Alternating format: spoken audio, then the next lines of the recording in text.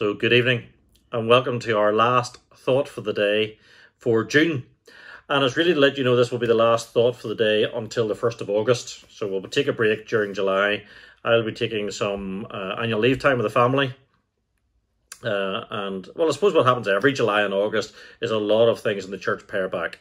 And this will be one of them until we're back and starting to go full tilt again in August. The services will continue as normal. Don't worry about that. There'll be a service every Sunday. We'll have a couple of guests. Stephen, our youth worker particularly, is going to speak at a couple of those, which will be great. So this Sunday I'll be speaking and then taking some annual leave. So this is the last thought for the day for June. But I do want to encourage you to remember our runners. So our runners will be starting tomorrow morning. Well, tomorrow sometime. So we're cycling, walking, running, handstands, whatever, to do so many kilometers a week. There's a couple of different Just Giving pages in the go, particularly the Church Central one. Big thank you to everybody who's already sponsored on that. There's over £500 in already on that, which is superb. And I've actually been given another envelope tonight, so we'll be up to nearly £600, which is great. So our runners hit the ground tomorrow. So like the Cambridges and the Millses and the Browns and the Laverdys. There's umpteen people who committed to walking it. I think our clerk of session, Joan, I think she said she's walking it. Hope she doesn't sack me. But there's a bunch of people doing walks as well. So wherever you find them, sponsor them, is what I'm saying. But now I'll get out of the way and let Gardener's World take over.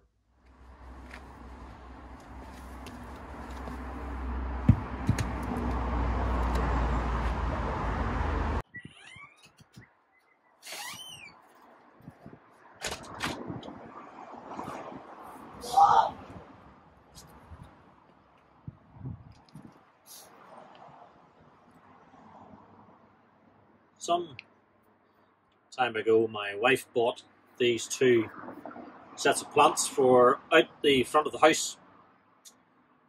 I don't know what they're called. Plants. We'll settle for plants. One is this glorious pink, and the other, as you see, is a fairly barren sort of creature. The interesting thing is, when Fiona bought these two plants, they were both, like this one, they were both glorious. They were both covered in these beautiful flowers, covered in bees and insects. And for some reason, this one has lost them all. And the question I found myself asking over and over again is why? Why has one ended up like this and one ended up like this? And I suppose we ask ourselves a couple of natural questions through that. We ask, well, is it something to do with the soil that this one has struggled and all the flowers have died on it? So is it something it's feeding from, part of the problem? Or is the problem something a bit more sort of environmental or external? Because what we discovered was this one was in a lot of light all the time, and this one was actually in a fair bit of shade most of the time. So was it something about the environment that it was living in that was causing it its difficulties and its loss of flowers? And to be honest, I don't know. But something clearly caused one to flourish and one to fail. One to do well and one to struggle.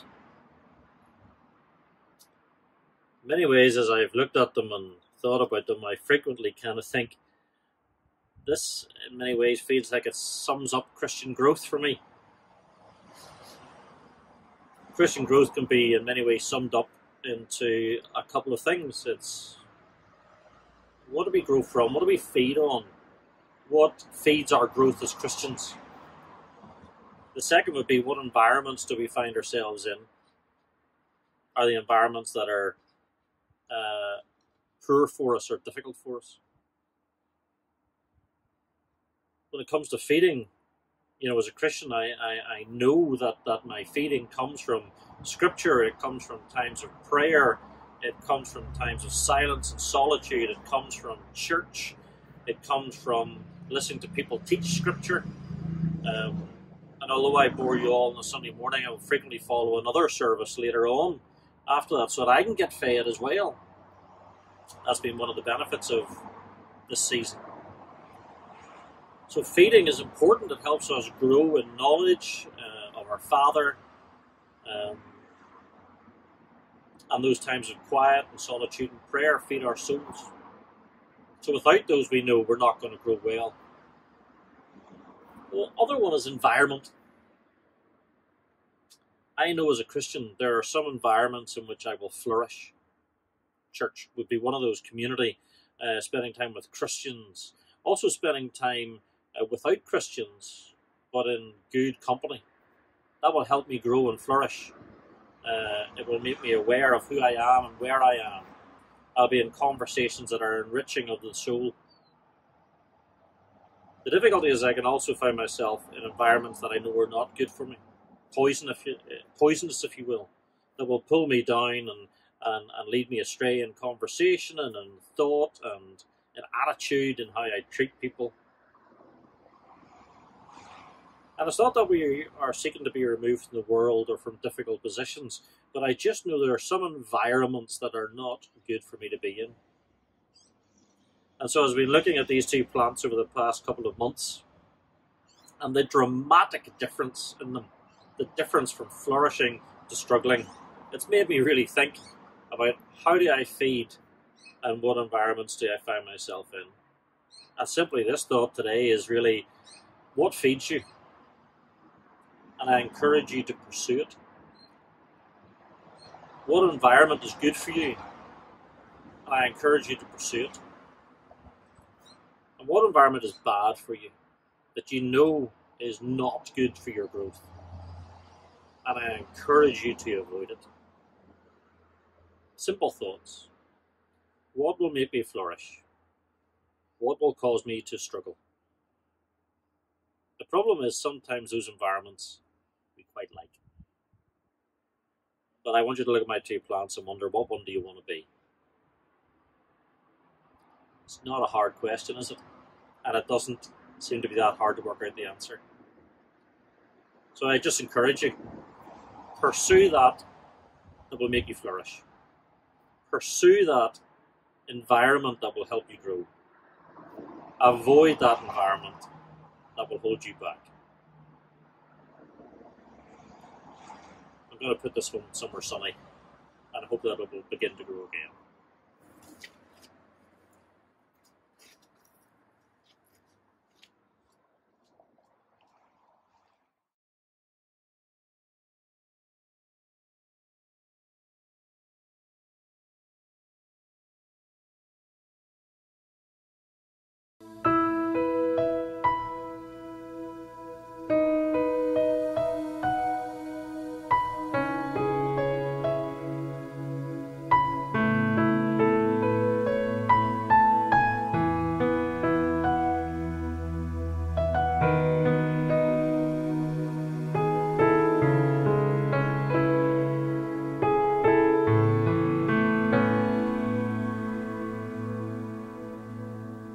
The more I seek you, the more I find you. The more I find you, the more I love you. I wanna sit at your feet, drink from the cup in your hand, lay back against you and breathe, feel your heartbeat. This love is so deep, it's more than I can stand. I melt in your peace, it's overwhelming.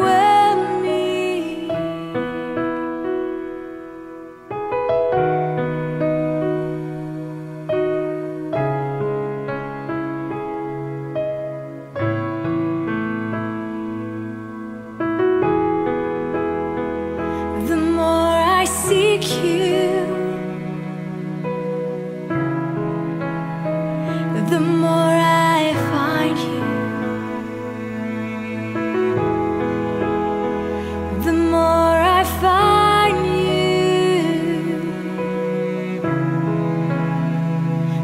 more